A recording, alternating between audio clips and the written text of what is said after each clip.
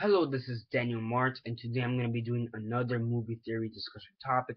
This one's gonna be how can Kitty Pryde send Wolverine back in time that if sending back people in time is not her power technically.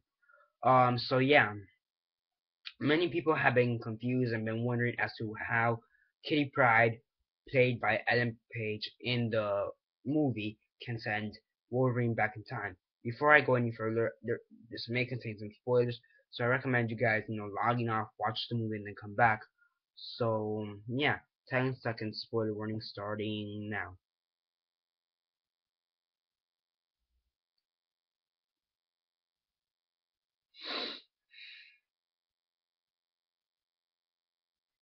Okay, so 10 seconds are up. So if you haven't watched the movie for whatever reason, please don't comment down below or be messaging me. They never gave you a fair warning because I did.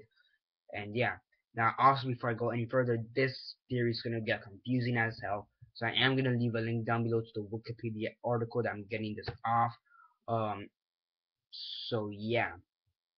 Now many people have been wondering as to how can Kitty Pryde send Wolverine back in time if technically her powers don't include that.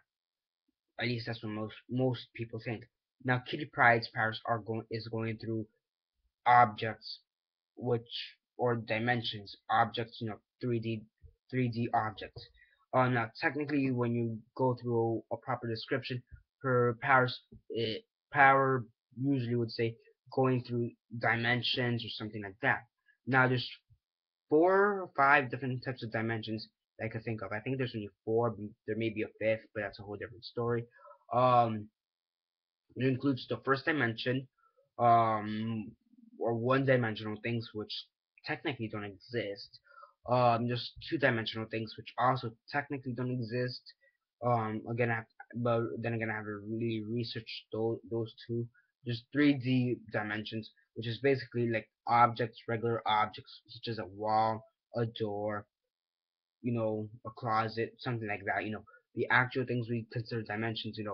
Like the computer, a camera, or even a person. That's what we would usually consider a dimension. Now, there's also the inclusion of the fourth dimension. Now, the fourth dimension is most commonly known as space-time or space-time continuum. Um, as the space-time continuum.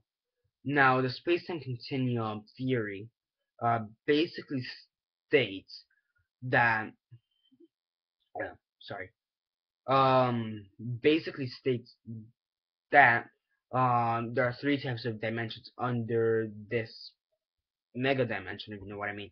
Um, there's the space-like intervals, light-like intervals, and time-like intervals. Now, I'm going to start off with light. Light-like intervals is basically in a light-like interval, the spatial distance between two. No, wrong one. Yes. Actually, no, wait. Okay, no, this is the correct one. In a light-like interval, the spatial distance between two events is exactly balanced by the time between two events. So the events define a square space-time interval. Zero light-like intervals are also known as no intervals. Sorry about that. Give me a sec. Um. So yeah, basically, I basically gives the concept of time, how how can light travel between two different time periods, if you know what I mean. Now there's also the fact that you also have the time-like intervals. The time-like intervals basically states that for two events separated by a time-like interval, enough time passes through them that there could be a cause and effect relationship between the two events for a particular for a particular traveling through for a particle traveling through space at less than the speed of light. Any two events which occur to or by the particle must be separated by a time-like interval. Event paired event pairs with time-like intervals define a negative squared space interval, which shows an equation, and may be used to occur in each other's future or past. Um, Basically, it says that a particle can travel through space at a speed less than light and go from one time to another. Okay, so going through that, technically, Kitty Pryde's powers of sending people through time is technically justifiable because she's sending them through time at um through space and time, which will make sense because those two basically kind of go hand in hand when you're talking about something like of this category. Now, there's many people ask the question as to how can Wolverine be sent back in time. Well, to begin with, he's the only one physically possible to actually be sent back in time because of the healing factor. But that's what most people question. Why is he the only one to be sent back in time? Why can't someone like Professor X or even Kitty Pryde herself be sent back in time? And that is because the brainwaves is a type of energy. Okay, now light is also a type of energy, as well as darkness, which using kind of logic and common sense, darkness is also to an extent part of the fourth um fourth dimension, which is the space time. Now, considering that light and darkness is a type of energy, and so is space in this in this sense, because here it says when space-like intervals separate two events, not enough time passes between them to occur for them to exist a casual relationship, causing a spatial distance between the two events. Uh, at the speed of light or slower, generally the events are considered not to occur in each other's future past. The existence of reference frames, such as the two events are observed, occur at the same time, but there is no reference frame in which the two events can occur at the same spatial location. Basically, that says that basically it says that if one event in the past has changed, the future changes. Space, time continuum, whatever. So yeah, now how does energy actually go into this mix? Well, it goes with the light. Energy, light is a type of energy. Energy is energy, and brainwaves are also a type of energy, and also to an extent a type of light. Kitty Pryde cannot really send anyone back in time without actually rupturing their consciousness, and the consciousness is part of the brain waves. So hence, if she ruptures the consciousness, the person dies. So that is why Wolverine is the one to be sent back in time. So yeah, this is a very confusing topic. I will leave a link down below to the article I am reading this off. Um,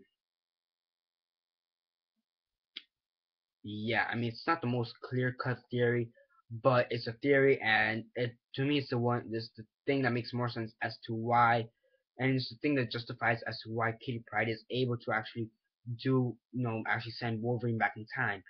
Um, I actually went to my local comic book shop the other day, and there many of us were discussing the Days of Future Past, and apparently the biggest topic between us was how can Kitty Pryde do this, and I explained it to them, and some of them were lost, some of them kind of understood, and that's when I realized I needed to make this video like ASAP. So that's what I did. So yeah, the reason why she's able to do what why Kitty Pryde is able to send Wolverine back in time is because technically the space-time continuum is a type of dimension. Her powers is to go through dimensions, and the reason why Wolverine is the only one physically possible to actually be sent back in time is because the consciousness and the brainwaves are electricity, which is a type of energy, and light is also a type of energy. So to an extent, energy is part of the space-time continuum. And since Wolverine is the only one that can actually heal fast enough to not get it completely ruptured, that's why he's the only one able to be sent back in time. For me, that's the theory that makes the most sense. It's the most logical explanation. If any of you guys have a different theory as to why Kitty Pryde is able to do the things that she can do in Days of Future Past, such as sending someone back in time, please don't hesitate to comment down below. I'd love to hear what you guys think, your opinions. See if there's anybody who agrees with me or thinks I'm wrong. But please do comment down below. And I may argue with you, whatever. We'll see what happens after that. So yeah, subscribe if you're not already subscribed already. Subscribed already. I do movie theory videos. I also do movie reviews, TV show reviews, and comic book reviews. So definitely stay tuned for those.